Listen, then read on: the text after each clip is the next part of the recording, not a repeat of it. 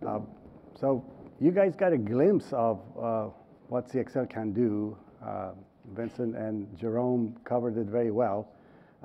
Specifically, they mentioned the fact that you can do memory pooling. So the whole idea with CXL is first do no harm, but that's not fun. We want to add capabilities and take advantage of the features that CXL provides also. Jerome touched on the point of being able to do memory pooling.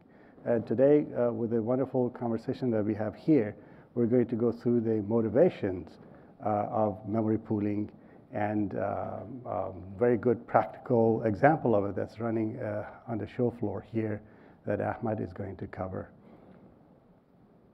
Quick introduction as well. Hi everyone, my name is Ahmad Danesh, Senior Director of Product Management at Astera Labs. I'm Dan Ernst. I'm a Principal Architect at Microsoft Azure, where I run the Memory Architecture Pathfinding team.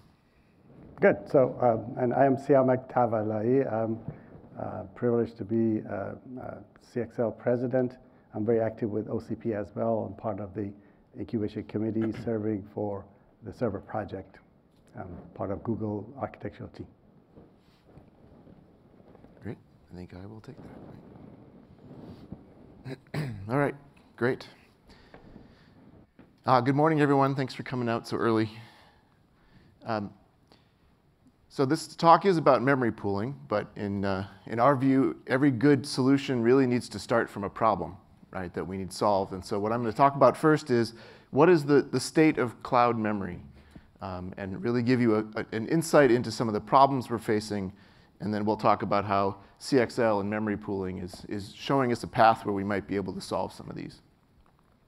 I think, the biggest way to state the problem is that memory is the largest source of cost in a data center, or is becoming. And this, in cases today, even we're seeing where DRAM can be half of a system cost.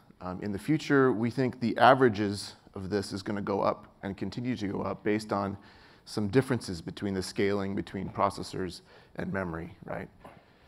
Which means that the real focus area, for those of you who are familiar with Amdahl's law of where should we be optimizing for cost, points directly at the largest component, right? We need to be working on our memory system and figuring out how we can bring this down without hurting our mainstay, which is the performance that we expect from memory. It's a really important part of performance. On top of the cost factor of memory, it turns out that within the cloud, a lot of times memory is not very well utilized. This was touched on a little bit by Jerome in the last talk, but within Microsoft Azure, we've done studies to observe and seen that up to 25% of the memory in our cloud is what we call stranded, which is it's memory that is on a node that has filled up its CPU cores, but has it has memory that's still unsold, right? So it has leftover memory and no way to use that memory to sell that memory.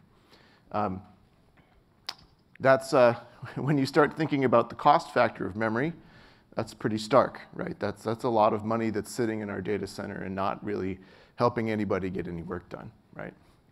Now, interestingly, on top of that, this is just a measure of what we would call sold memory, right? It turns out that our customers also over-provision memory. I think this is a fairly natural thought process, right? When you're going to run a workload, you buy a VM type that's naturally going to be larger than, strictly larger than whatever you're running, right? But it turns out that when I say strictly larger than, it's significant, right? The median VM is, touching only, 55% or so of memory. Now, that doesn't change the stranding argument. We're still selling that memory. But it does give us some options to think about in terms of managing the performance aspect. So with this as the problem statement, there's a fancy graph, but it might be better to sort of look at this a little more visually to understand what's happening here, right? So if you can think of a collection of servers with workloads landing on them, right? We have a certain amount of memory capacity that we deploy per server, but the median use, right, is below that number, as you can see sort of on the left there, right? So this means that we're leaving a lot of memory unutilized within those servers, right? Now, you'd say, well, why don't we just deploy less memory, right? If we deploy less memory, we're saving that memory. However, we've now made those cases where we actually need all that memory impossible, right? And so those are entire categories of services that we can no longer then deploy, right? So the goal of memory pooling is to try and mitigate and cut the difference between these two models, right? And that is, let's deploy that less amount of memory, but let's try to soak up the variance, right? The small number of large jobs in a pool nearby. This allows us to deploy overall significantly less memory because we're only deploying enough in the pool, again, to capture that variance and not deploying the maximum amount across all the servers, right? This is a benefit for utilization. This is a benefit for efficiency within the cloud, and it's a benefit for things like sustainability. So how can memory pooling help? It's a fairly simple idea. Share stranded memory with nearby servers that have free cores to balance out the memory load. We've done analysis of how much this would help. We looked through the mapping of VMs onto the Azure services, onto our Azure hardware, and we looked at different percentages of VM memory assigned to the pool, right? Small pieces, larger amounts, or even up to half, right? And what we saw looking at the schedule, and again, this is a completely uninformed scheduler, is that if we just grouped servers in small groups of what we call a pool, within a pool radix, right, the number of CPU sockets within the pool, we saw benefits in terms of reduced DRAM that would be up to, in the neighborhood of more than 10%, right? And more interestingly, some of those benefits came with a small pool size as 4 or 8 sockets, right? Not very large. And so small pools, even small pool sizes could be useful. And again, I'll add that this is based on an allocator that is not thinking about this problem at all, right? This is an existing schedule. It's not even trying to be intelligent about this mapping, okay? So the challenge, as I mentioned before, really is how do we manage the performance of the workloads in this sort of hybrid memory environment, this tiered memory environment? Having a smaller pool can actually help with this to a certain extent because it keeps the overheads low, the latency overheads, the cost overheads. All of those things we need to keep low in order for us to achieve the gains we need without impacting our services. There is a paper we've put out that explores some of the solutions around that space if you're interested in knowing more. Some of you may have heard some of that yesterday. Samir Rajadnia gave a talk as part of the new, what's the new name, Siamak? It's not software-defined memory. Composable memory subgroup. So feel free to check that out if you'd like to know more. So to talk a little bit about how we could actually build systems like this and pools like this, I'm going to hand it over to Ahmad. Thank you, Dan. So there's 3 key pieces that Dan talked about here. Small pools can help. We want to be able to create a solution where we can dynamically move that pool to provide access to different CPUs. And a key portion of that is the performance. Now, the scheduler, as he was talking about here, is not really comprehending what is a memory pool today. The data you see here in terms of the number of the pool radix is based on an assumption that that pool of memory has the same performance that you can expect from local or remote memory that's being used today. So as we move forward into the architecture of how do we build these actual solutions with CXL, we have a couple options. And Vincent and Jerome gave a couple of really good explanation of what SLDs are, how we can do this with MLDs. What does this physical infrastructure ultimately look like? If we do what I would call a direct attach, multi-headed SLD, you can have a number of hosts, a number of CPUs that are all interconnected directly to these, what I'm showing as D1 through D pound here, are all CXL memory controllers, each of which are multi-headed SLDs. Each port here in the case provides a single CXL port to each host. Each port is represented essentially as a single logical device. As far as the host is concerned, it sees a CXL memory expander. When we move towards a switch architecture, this is where the single-headed multi-logical devices or even the multi-headed multi-logical devices that Vincent and Jerome were talking about can be built. But we have to take a look at and compare the actual performance characteristics. How do you actually build these solutions when you want to take it at scale to really comprehend the benefits that you can get out of these solutions? So when we look at MHSLDs, the clear benefit in first is that it's going to be lower latency. You can avoid a switch hop. Now the challenge, though, as we move forward is how do you scale this out? Dan talked about, well, small amount of pool or smaller pool radixes can help, but it will be physically challenging to build memory controllers that have enough ports for, let's say, 64 different CPUs. There's going to be physical constraints in terms of package size, enclosure dimensions to actually be able to build that solution. And then ultimately, what a switch would have provided in terms of the crossbars and interconnect, now this has to be a cabled solution. And so we have to think about how do we scale this out, what type of retimers, perhaps optical level solutions are needed in the future to be able to build these solutions at scale. But switches do have their advantage as well. When we take a look at the blast radius, if any one of these devices goes down, we have a memory pool that's actually being assigned to multiple hosts. A single device going down can now impact multiple hosts. Of course, we do have protection in that in terms of hot plug, surprise plug capabilities, the ability for, in the future for hosts to manage memory disappearing.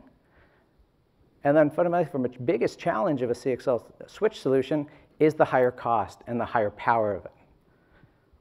So when we take a look at each of these architectures, which one's going to be a more of a near-term solution, which one's going to be a more long-term solution, and taking a look at memory tiering and how that fits into the space so that the host can actually comprehend, here's my tier 1 memory, here's my tier 2 and tier 3, to be able to dynamically allocate the pool depending on the workload needs of that specific application.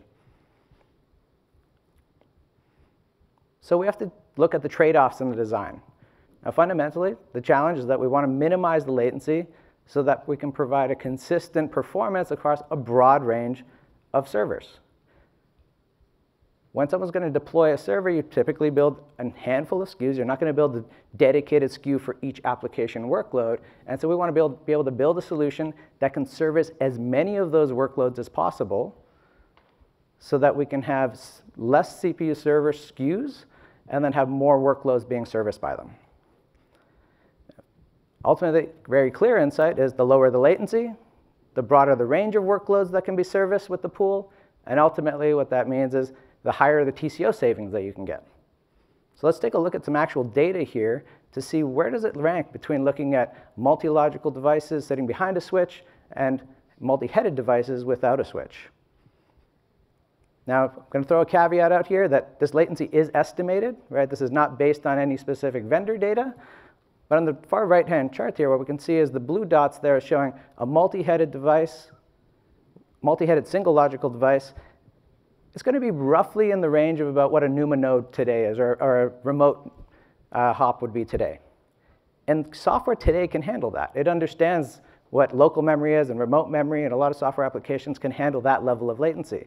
When we go to a single switch hop, we start looking at significantly higher latency, which will impact the amount of workloads that can actually be serviced with that server. And then, of course, if we get to CXL 3.0, when we can start doing multiple switches in a path, taking a look at potentially fabric-level solutions, where we have multiple switches in the path connected to these, that's going to increase the latency even further. This is where memory tiering will become important. It might be able to service less specific workloads. And so what we want to do is be able to, today, start launching solutions that can take advantage of what's capable with CXL 1.1 today with multi-headed single logical devices. A key thing to note here is while CXL 3.0 specifically introduced the terminology for multi-headed single logical devices, it is possible to build those with CXL 1.1 CPUs today. We can actually be able to create these because ultimately from the CPU's perspective, it looks like a CXL memory expander. The device can manage that and present separate CXL ports to each CPU and be able to provide that abstraction, that hardware abstraction layer and address translation within the memory controller and present different allocations of address ranges to each CPU. And finally, memory pooling with multi-headed devices is here today. So we actually have our Leo memory connectivity platform providing multi-headed solution working with Intel's 4th generation Intel Xeon processors. This is a CXL 1.1 capable CPU. And it's a pretty simple concept. What you're seeing on this diagram here is how that memory is being allocated and split up. Now, in our case, we're doing it with Intel CPUs, but this can fundamentally be done with GPUs, with accelerators, and bifurcating those CXL ports, presenting those multi-headed devices to each CPU, and then being able to dynamically allocate those with exactly the way that Vincent and Jerome were speaking about. And I'll pass it back to our Siamak. Do you want to come back on and talk about management and next steps as we move forward with the industry? Thank you very much. So great motivation and solutions. There's actually the solutions are on the show floor. Go take a look at it. These things are not PowerPoints anymore. One point to mention, with the memory pooling, of course, we will take care of memory stranding. But our goal here is not to buy less memory. We want to buy a lot of memory, but use them efficiently. Basically, you remember the Parkinson's law. Work will occupy all the time you give it to it. The corollary for that for computer architecture is computing will occupy and use all of the memory you give it to it.